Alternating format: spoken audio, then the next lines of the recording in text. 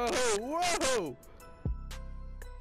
Hey there gamers, it's GameBrain here with the Watchdogs 2 video for you, and in this one I'm going to be showing you the unlimited money glitch in this mission Eye for an Eye. I'm also going to be sharing with you my favourite money making method that I use in the game all the time, just for those of you that are either fed up of doing this glitch again and again, rinsing and repeating, or for those of you that don't really want to cheat, which are probably not watching this video anyway. So the first thing you need to do is unlock this mission Eye for an Eye, where you have to kill Pablo, who is the leader of the Tech-Ass gang. There's going to be two other parts of the mission before that where you kill most of the Tech-Ass gang. Then you're going to get to this part where you kill Pablo. That's not Pablo, that's just a guard, okay? So once you've taken him down, you want to go into your special vision mode, or whatever you want to call it. I just call it special vision mode. And then access the camera. Then all you need to do is hack Pablo there on the right for his money. You're going to get between $18,000 and $20,000 for it, and like 20,000 is the most I've got for it so far.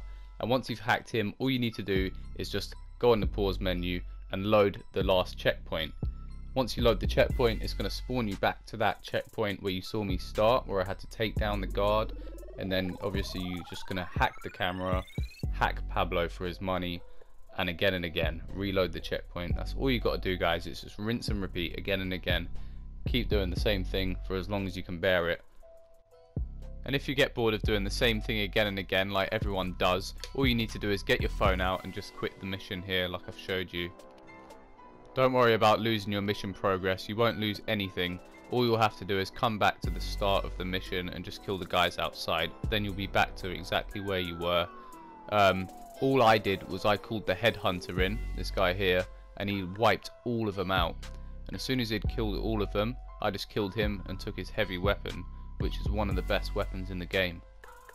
So I definitely recommend using that method and picking up his weapon if you're looking to actually finish the mission and take down the boss, because there's some guys that are pretty heavily armoured in there, and that should make some light work of them.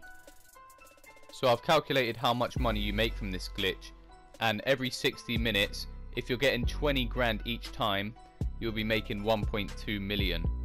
Now usually you make between 18 and 20 grand each time, but also you can complete this in between 45 to 50 seconds, you know, sometimes 60 seconds maybe if you're a bit slower.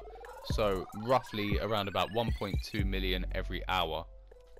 So I'd definitely say you should go and grind this glitch, get as much money out of it while you can before they patch it at a later date.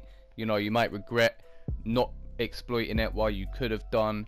And I'd recommend that you go and grind about 1.5 million out of it at least, so you can buy the most expensive car in the game and then still have some money left over to buy whatever you need after, maybe guns, maybe clothes, whatever you want.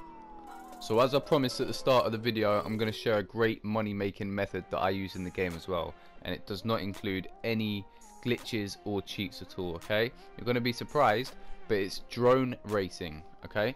You can make 15,000 every 56 seconds on drone racing. I'm going to be uploading a video about that probably tomorrow, so you should definitely check that one out, because I'm going to not only be showing you how to make money very quickly on drone racing, but also how to race to win every time. You know, how to use the controls and just kind of how to glide that drone through nice and easily. So I think I've covered everything there about the glitch, guys. If there's anything you didn't understand or that you're stuck on about it, or maybe about anything else, if I can help you, I will. So just leave a comment below and I'll try and respond as soon as I can. It's GameBrain.